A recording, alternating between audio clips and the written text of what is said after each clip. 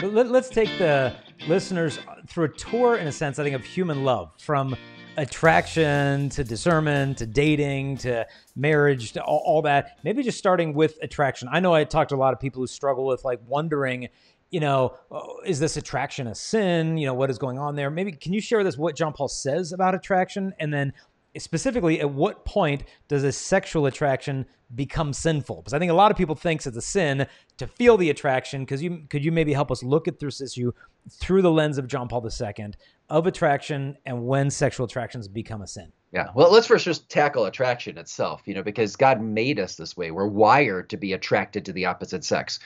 John Paul II calls this, that what human persons have is the sexual urge, which is something different than just what animals have, where they act on instinct. So in human persons, we're wired to be attracted to the opposite sex in two main ways.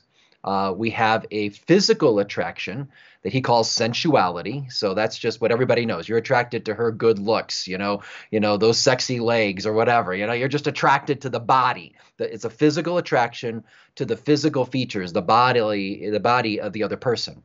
But he also talks about a second kind of attraction. He calls this a psychological, we're attracted to the psychological qualities of the other person. This is a more emotional, or he calls it sentimentality. It's an emotional attraction to the psychological features of the other person, most particularly what JP2 describes it as the femininity of the woman or the masculinity of the man. It's like the mystery of the opposite sex. So we know that in attractions, there's always something more than physical going on, right? I mean, there could be a guy at a coffee house and he's sipping on his coffee and a beautiful girl walks in, boom, he's immediately attracted, but, let's say he's, seen her here before with her friends at this time, which is why he's here again at this time, because he wants to see her again. And he notices her warm smile, her joyful personality, and she's really outgoing, whatever it is. There's something more than just the physical looks that we're attracted to. And JP2 says both of these things are good when you notice you've got that physical attraction towards someone or an emotional attraction towards someone. That's, just applaud and say, I'm a human being. That's awesome. God wired us this way. But when it falls into a kind of something that's sinful, is when we focus on the qualities themselves and what we get out of them. You see, because John Paul II, I want to make sure everybody gets this, is that while everybody has what he calls sexual value, that's the physical appearance and the psychological qualities. We all have sexual value. But deep down, more than that, we all have just value as a human person. Like my wife is beautiful, but she's beautiful more than just her physical good looks, and she's more than her psychological qualities. It's her soul, it's her character, it's her virtue. That's who she is. She has value as a daughter of God, made in the image and likeness of God, so that's the core of who we are. And we don't notice that. Like, you don't walk down in the downtown of a big city and go, wow, look, there's a beautiful soul. No, you just go, no, there's a really good looking girl, So you notice the physical qualities and the psychological qualities first. But the danger is when we reduce the person to just those qualities that I might admire, but I get some pleasure from it. So I can look at this other person, I see their good looks, and that's fine. But I can then start kind of just in my mind imagining, having a sexual fantasy with this person, and I'm focusing just on their physical appearance and the pleasure that I derive in thinking about them or staring at them. That's called lust, and that's called I'm just using the person. I'm not really interested in the person at that point. I'm more interested in just what pleasure do I get out of them? That sexual feeling I get when I'm admiring their good looks.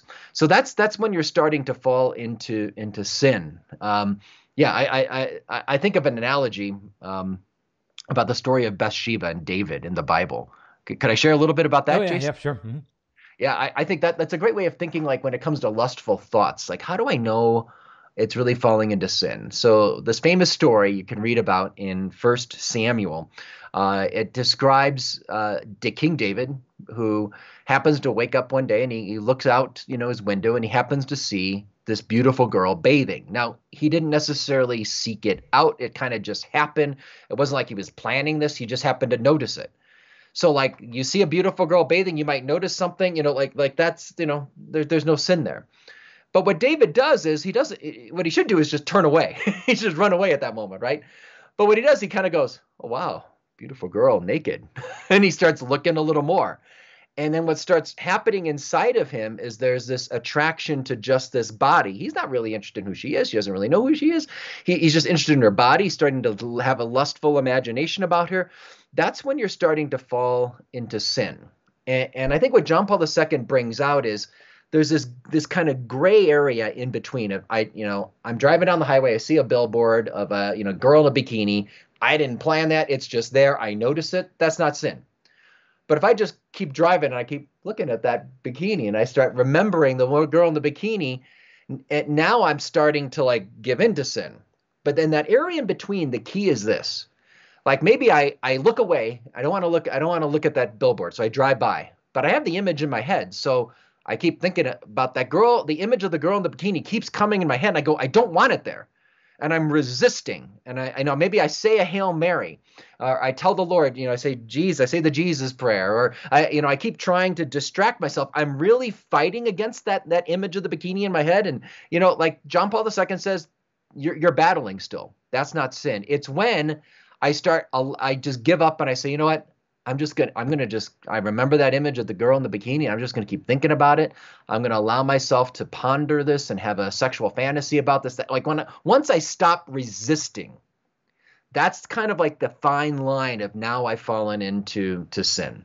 And again, I think JP2 is so beautiful how he, is very human. He acknowledges, look, you're going to have sexual attraction. You may notice things that just happen spontaneously. You didn't plan. You're human. That's ordinary. And then you may even have to battle and you're resisting, you're trying to fight. As long as you are still resisting, you haven't fallen into sin. But it's when you give up resistance and you just say, I'm just going to enjoy this. That, whether it's a lustful thought, it's looking at an image on the screen, something you do with your girlfriend, whatever that is, once you stop resisting, that's when, you've fallen into sin. Yeah. So in a sense, grasping, once you get to that point of consuming, taking, using, then it becomes the sin, and something I often tell the guys in terms of resistance, in a sense, I think part of the conflict is being caused because you think that the answer to her body is no, when the answer to the body is like, yes. I mean, you should respond in love. And so not using her in your imagination is an act of love. Maybe pausing and praying for whoever that woman is an act of love. And so make sure that you're understanding that you're not rejecting sexuality, you're not rejecting the goodness of the sexual value of the body. You're just trying to order those desires. I think it was interesting with David and Bathsheba. You read between the lines there. He didn't wake up in the morning, he woke from a nap. He was in the afternoon. He was napping in the afternoon. And it also says at the time of the year when the kings would go off to war with their armies, he's home napping and walking around on the rooftop. And so idleness in a sense was the ground in which he found himself in temptation. Now, it's not to mean that any temptation it's partly your fault, you're idle. I mean, they're going to come, but man, how many more come, when we're idle? And so I think that's helpful in terms of understanding, at what point does that become sin? It's only through the door of consent, because the devil can bang on the door all day long, but it's not until we let him in through our consent, not by what we feel, but how we respond, that it becomes a sin. So let's say experience that attraction.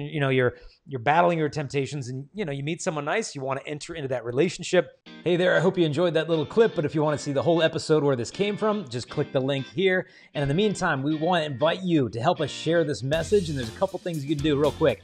Number one, if you like or comment or share this video, YouTube will actually show it to more people. Also, don't forget to subscribe, hit the notification bell. We release videos every single day, and you'll be notified as soon as those come out. If you want to help us also to spread this message, you can support us at patreon.com/Jason Evert. That helps us to create these videos and show them to the whole world. God bless.